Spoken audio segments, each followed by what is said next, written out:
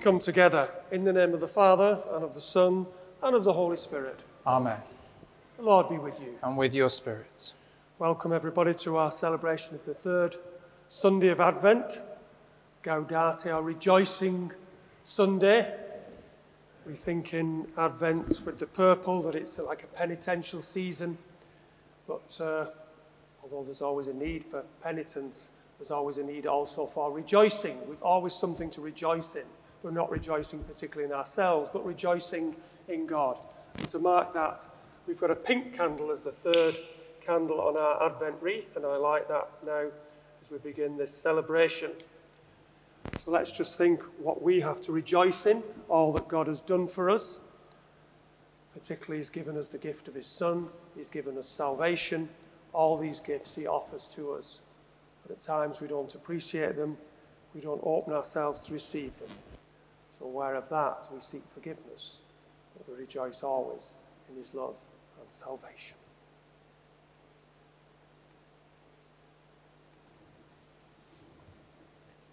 You were sent to heal the contrite of heart. Lord, have mercy. Lord, have mercy. You came to call sinners. Christ, have mercy. Christ, have mercy. You are seated at the right hand of the Father to intercede for us. Lord, have mercy. Lord, have mercy. May Almighty God have mercy on us, forgive us our sins, and bring us to everlasting life. Amen. Let us pray. O God, you see how your people faithfully await the feast of the Lord's Nativity. Enable us, we pray, to attain the joys of so great a salvation, and to celebrate them always with solemn worship and glad rejoicing.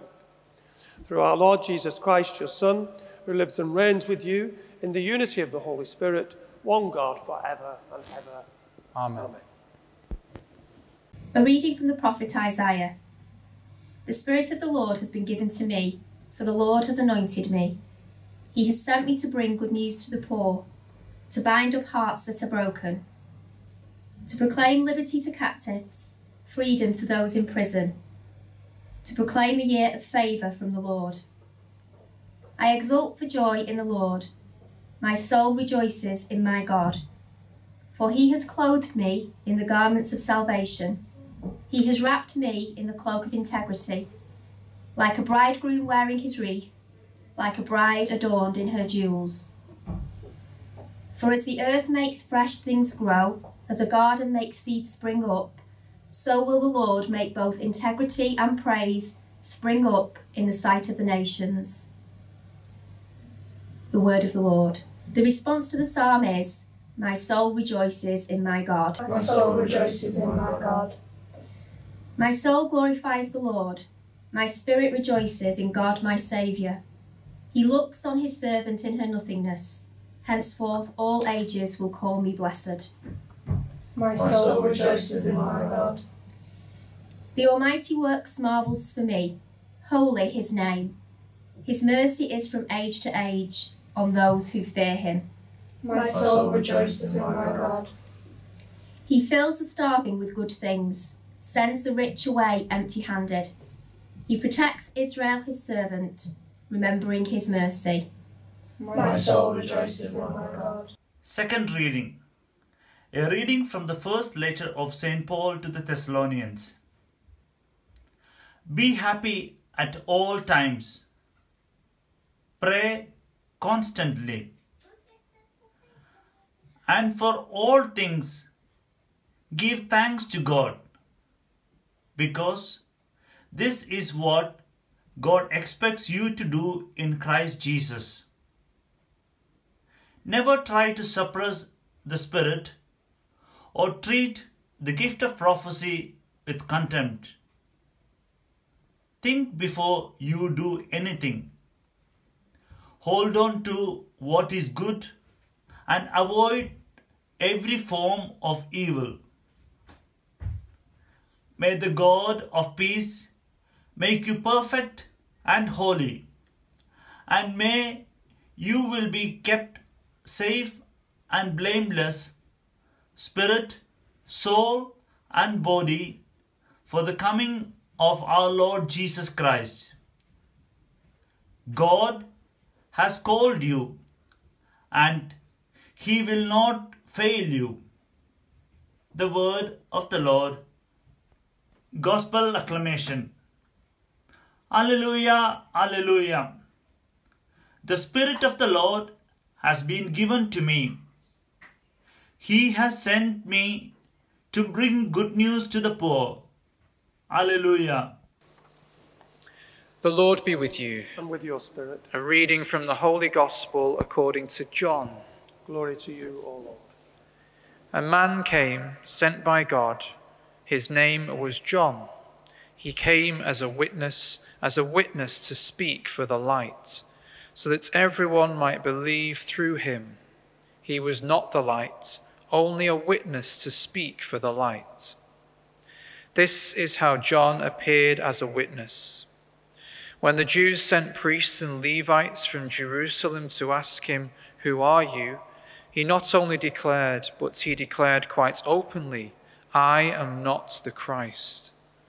Well then, they asked, "Are you Elijah?" "I am not," he said. "Are you the prophet?" He answered, "No." So they said to him, "Who are you? We must take back an answer to those who sent us. What have you to say about yourself?" So John said, "I am, as Isaiah prophesied, a voice that cries in the wilderness, 'Make a straight way for the Lord.'" Now these men had been sent by the Pharisees, and they put this further question to him: "Why are you baptizing if you are not the Christ, and not Elijah, and not the prophet?" John replied, "I baptize with water, but there stands among you, unknown to you, the one who is coming after me, and I am not fit to undo his sandal strap." This happened at Bethany, on the far side of the Jordan, where John was baptizing. The Gospel of the Lord. Praise to you, Lord Jesus Christ.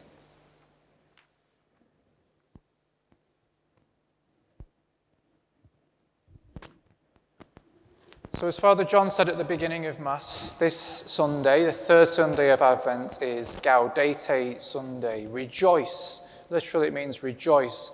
And so our theme this week with our third candle is that concept, that feeling, that virtue of joy. And I have to admit, it can be pretty difficult for a deadpan Mancunian to exude the joy, to convince people of being joyful inside almost. Because when we think of the word rejoice and joy, that all those images come to our head, those images of maybe the happy, happy, joy, joy, and always smiling and all that kind of thing. But we also know from our better understanding of mental health that doesn't necessarily mean that there is a deep-seated joy in that person. Often we know that stand-up comedians, for example, will suffer depression away from the stage, and the only time that they switch it on, so to speak, and appear happy and make people laugh is on stage. So that's worth bearing in mind, because as with all these words, the original Christian concept of joy goes much, much deeper. I don't mind sharing with you, my friend and I, both of us from Manchester, both now priests, when we were studying in Rome, we had to laugh because our reports one year, we knew that there were probably, that section of our reports were probably written by the same person because it was the same theme. I was described as sometimes dour, I had to look that word up and how to pronounce it, and my friend was called stern. Now, people who know us probably know that's not the case because we both have deadpan sense of humour, and I think that's a very Mancunian thing where sometimes people don't know if we're joking or not. The sarcasm, sardonic sometimes has been used of Mancunians as well, just not knowing whether we're joking or not. So that's one thing we have as Mancunians. And also, it's all about personality. Sometimes someone can just be bright and breezy and obviously joyful. But what I want to preach about today is that joy that comes from Jesus, that joy that's inside all of us, that joy that sustains us, that keeps us going throughout our lives. And that joy, of course, is based on the knowledge that we are loved uniquely by God, as if we're the only person that's ever been created, and that we have salvation promised to us. Because we heard about it in the first reading in Isaiah. It was all about joy. It says, I exult in God, I rejoice, for he has clothed me in the garments of salvation.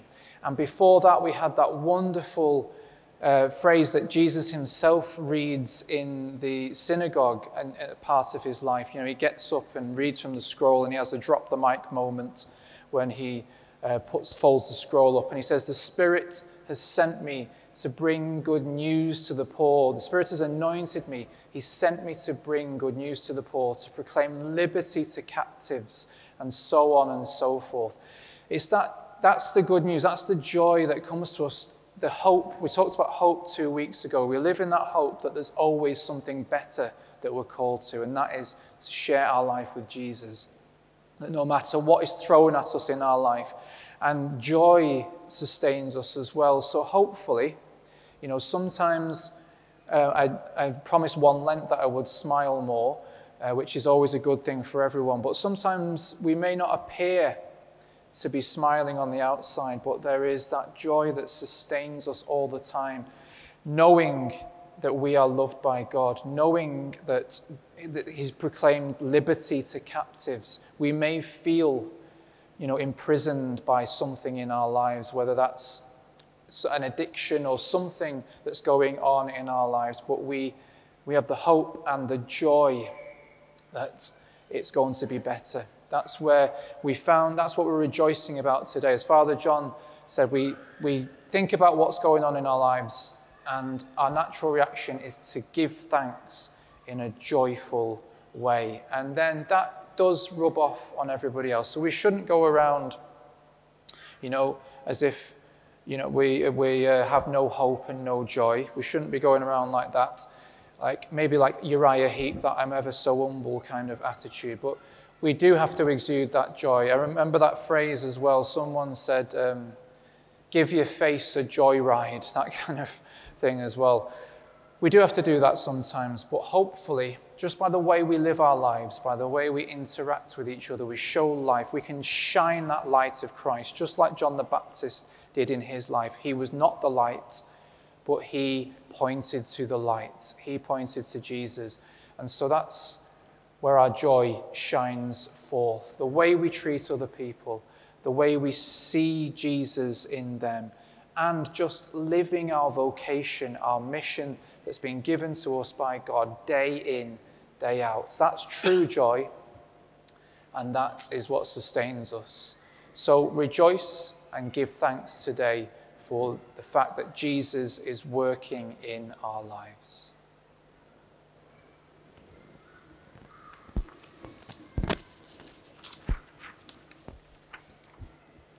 So together now we profess our faith. I believe in one God, the Father Almighty, maker of heaven and earth, of all things visible and invisible. I believe in one Lord Jesus Christ, the only begotten Son of God, born of the Father before all ages, God from God, light from light, true God from true God, begotten not made, consubstantial with the Father, through him all things were made. For us men and for our salvation, he came down from heaven, and by the Holy Spirit was incarnate of the Virgin Mary and became man. For our sake he was crucified under Pontius Pilate. He suffered death and was buried, and rose again on the third day, in accordance with the Scriptures. He ascended into heaven and is seated at the right hand of the Father. He will come again in glory to judge the living and the dead, and his kingdom will have no end. I believe in the Holy Spirit, the Lord, the giver of life, who proceeds from the Father and the Son, who with the Father and the Son is adored and glorified, who has spoken through the prophets. I believe in one holy Catholic and Apostolic Church. I confess one baptism for the forgiveness of sins, and I look forward to the resurrection of the dead and the life of the world to come. Amen. Shall we pray together our prayer of the faith? The response is fill us with joy. Fill us with joy. Lord, we pray for the leaders of the Church, our government and the nations of the world, that their wisdom and understanding will fill people with hope for a better future in the fairer world. Lord, in your love, fill us with joy. Lord, we pray for those who have wandered away from you and the love of families and friends, that a change of heart will lead them to search for those they have lost and rediscover the joy of love and reconciliation.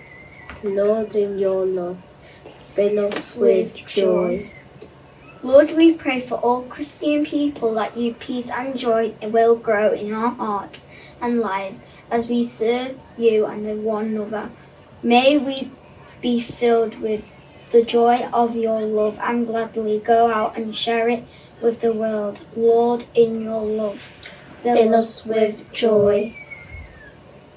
Lord, we pray for those who have died, that they will be filled with joy of the resurrection as they share your eternal glory. Lord, in your love, fill us with joy.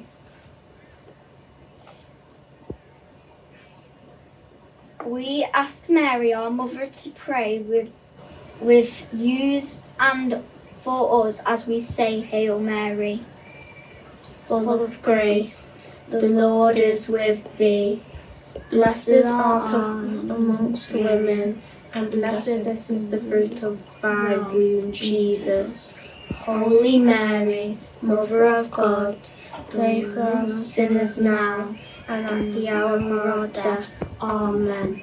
So we pray for those commended to us, in particular, lately dead.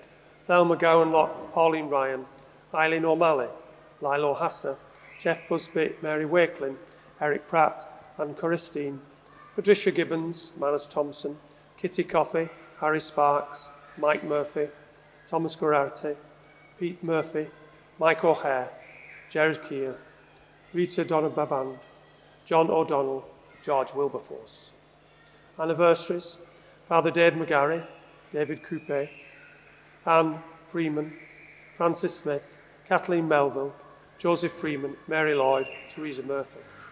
Sick: Lily, Bridget Spillane, Con McGuinness, Ellen Queenan, Anne Rowley, Anna Braganza, Jim Leeming, Catherine Hampson, Claire Nick, Sadie Deegan, Annie Lavin, Pat Coffey, Tommy Joyce, Joan Porter, Bell family, Jerry Dillon, Loretta Girolami, Andy Bell, Paddy Colbert, Karen and Dave Johnson, Peter West, Tony Hall, Michael Goff, Tommy Farrell, Martin Slayman, Anthony Campbell, Amy Lloyd, Ian Blades, Keith Bannister, Kate Crawford, Sarah Hart, Marie Lloyd Hughes, Anne Leroux, Juliette Lewis, Pat Hallows, Frank Malarkey, Eileen Clark, Anne Bell, Thomas Mitchell. All those affected by the coronavirus. We have special intentions for a daughter, a birth to remembrance for Jim Brennan. And Claire Neary is now deceased. She died today. We remember her especially in our prayers. We make all our prayers together through Jesus Christ our Lord. Amen.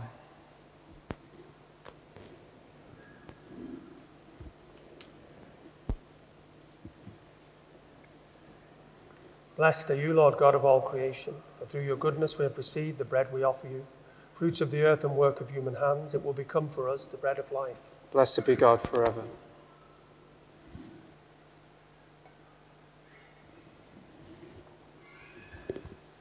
Blessed are you, Lord God of all creation, for through your goodness we have received the wine we offer you, fruit of the vine and work of human hands. It will become our spiritual drink. Blessed be God forever.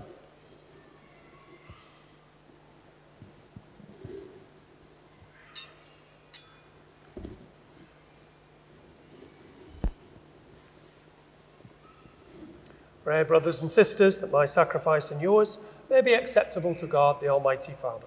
May the Lord accept the sacrifice at your hands. May the praise and glory of his name, for our good and the good of all his holy church. May the sacrifice of our worship, Lord, we pray, be offered to you unceasingly, to complete what was begun in sacred mystery and powerfully accomplish for us your saving work, through Christ our Lord. Amen.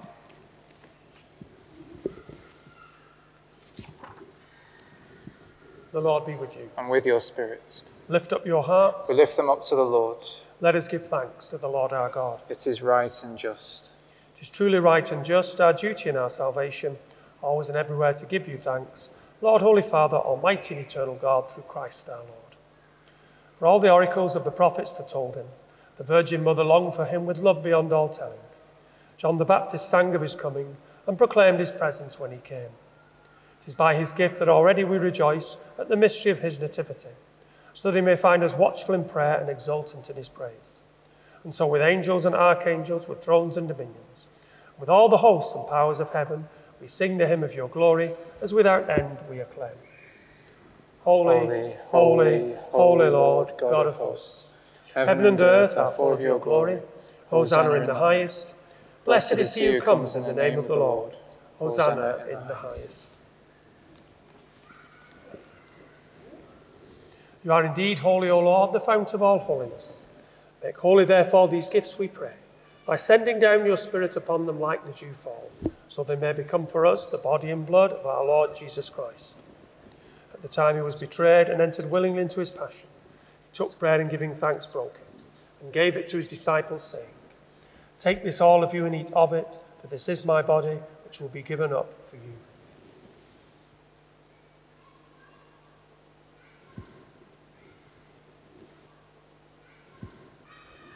In a similar way, when supper was ended, he took the chalice, and once more giving thanks, he gave it to his disciples, saying, Take this all of you and drink from it, for this is the chalice of my blood, the blood of the new and eternal covenant, which will be poured out for you and for many, for the forgiveness of sins. Do this in memory of me.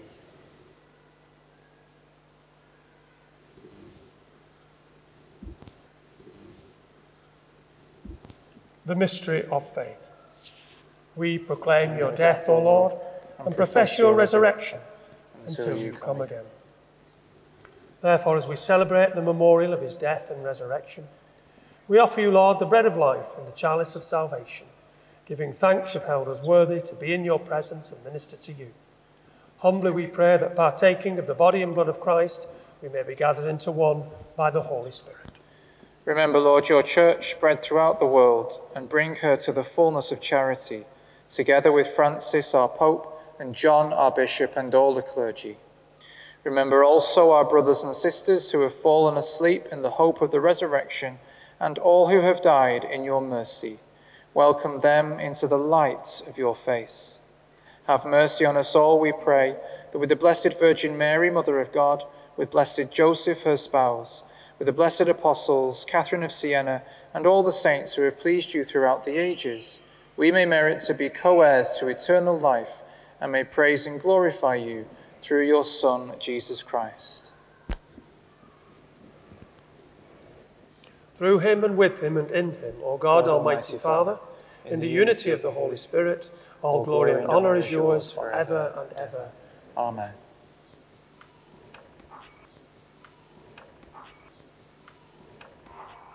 At the Saviour's command and formed by divine teaching, we dare to say, Our Father, who art in heaven, hallowed be thy name. Thy kingdom come, thy will be done on earth as it is in heaven. Give us this day our daily bread, and forgive us our trespasses, as we forgive those who trespass against us. And lead us not into temptation, but deliver us from evil. Deliver us, Lord, we pray, from every evil. Graciously grant peace in our days, that by the help of your mercy we may be always free from sin and safe from all distress, as we await the blessed hope and the coming of our Saviour, Jesus Christ. For the kingdom, the power, and the glory are yours now and forever. Lord Jesus Christ, who said to your apostles, Peace I leave you, my peace I give you, not on our sins, but on the faith of your church, and graciously grant her peace and unity in accordance with your will, to live and reign for ever and ever. Amen. Peace of the Lord be with you always. And with your spirit. Let's offer each other a sign of peace.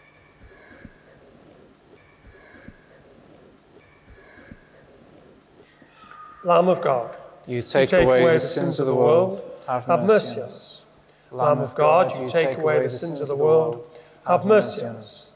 Lamb of God, you take away the sins of the world, grant us peace.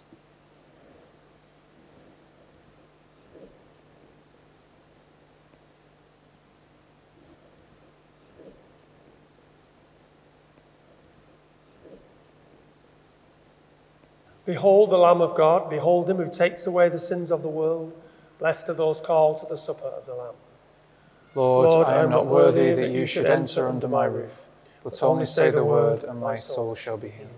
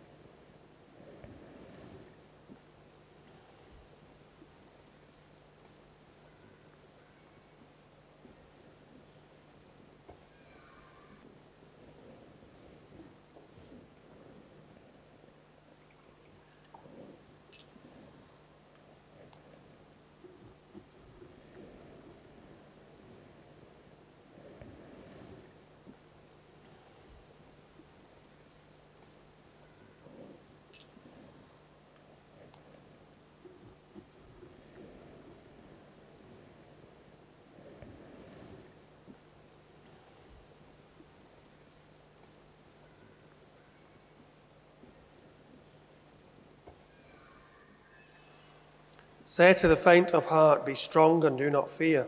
Behold, our God will come and he will save us. Let us pray.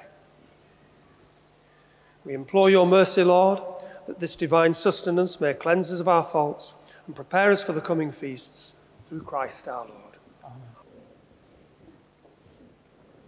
A few things to draw to your attention. The Christmas Eve and Christmas Day masses are now fully booked up, I'm afraid, in these limited times when we could only have 70 or thereabouts at each Mass. But there's plenty of room still on the St. Stephen's Day and on the Holy Family the Sunday, and they'll all be celebrated as Christmas Masses. So please, if you've not managed to get to one of those, come to one of the others. As you know, we're not required to attend any Masses under the present circumstances, no obligation. But do come to those. It'd be great if we can celebrate those as great Christmas Masses as well with a good turnout. Myself and Father Michael were a bit amused last Sunday that there were very limited numbers in the church, even nothing like 70. You know, I know there was no heat on in the church, but thought, well, all these people are wanting to come, but not evidently at the moment.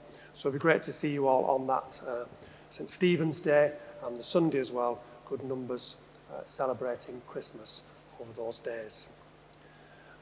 Also, the heating is now working. You may have heard a bit of banging and drilling during this Mass. That's the workmen just putting the finishing touches to it, but you'll be delighted to know there is heat in the church, so come along and you will be warm when you join us in church, hopefully warm in both ways. And just mention that next week's newsletter, the 20th, is a 2-week newsletter. There's no newsletter for Christmas weekend, so please do get any masses you want to be in for Christmas in for next Friday. We normally print them off, or early Saturday. Please do get any Mass intentions in before next Friday morning, please. So thank you for sharing and celebrating this Mass, this rejoicing Mass, myself and Father Michael. I don't think he looks too dour, do you? Is it dour or doer? I don't know. Dour or dour, however you pronounce it, but I don't think so. I don't think all Mancunians are deadpan and dour, are they? You know. The Lord be with you. And with your spirit. And may Almighty God bless you, Father and the Son and the Holy Spirit. Amen. Go and announce the gospel of the Lord. Thanks be to God.